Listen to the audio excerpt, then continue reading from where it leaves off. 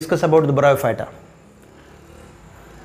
Dear student, तुम्ही कधी पाऊस पडल्यानंतर जर ब्रिक्स, रॉक्स आणि स्टोन्स जर पाहिले तर त्यावर पूर्ण ग्रीन लश कार्पेट येतं.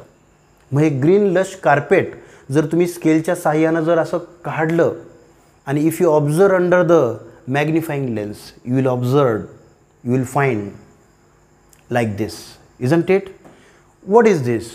This is the plant belong to Bryophyta. So today we will discuss what are the features of Bryophyta plants, right? Here, as you know, the plants belong to Bryophyta are called as amphibious plant. Plants belong to Bryophyta are called as amphibious plant, isn't it? Amphibious plant. Why so? Why amphibious plant? Because as you know, amphibious, that is they grow on the moist soil. As plants belong to Bryophyta grow on moist soil. Grow on moist soil. Here, isn't it? Now they reproduce and they need water for reproduction, isn't it?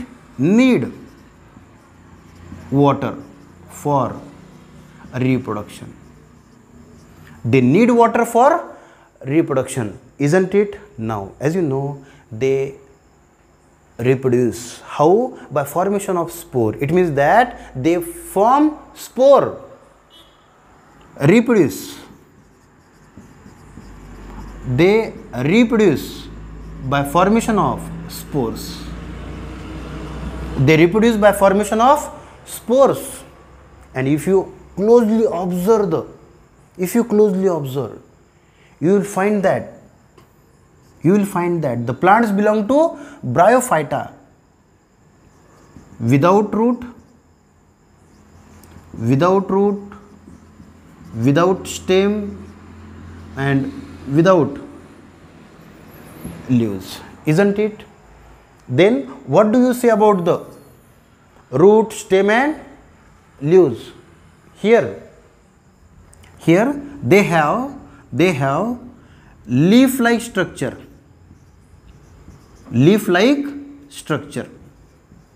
They have leaf-like structure or stem-like structure and root-like structure, root-like part, that is called as rhizoids. Very important one, please. All the students should note that point. Roots like part, that is called as a rhizoids. Roots like part called as a rhizoids, isn't it? Here, if you closely observe the figure, right, the plant body of that Bryophyta plant, here flat ribbon like, as you know, ribbon like, yes, that is a flat chapti and a ribbon like. Here Bryophyta plant, as they grow in a moist soil, no vascular tissues are present. Here no vascular tissue, no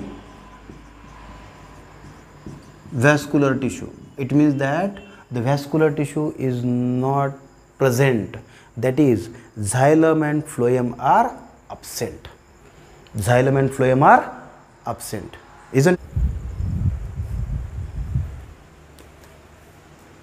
The plants belong to Bryophyta without root, stem and leaves. That's why they are called as thallus plant body.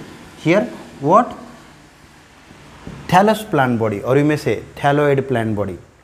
These plants are multicellular and autotrophic. These plants are multicellular and autotrophic. As you know, boys, what is meant by autotrophic? Autotrophic, that is a self-nutrition. They prepare their own food by the process of photosynthesis due to presence of chlorophyll. Here, and the examples are Funaria, Markensia, Anthocerus and Rixia.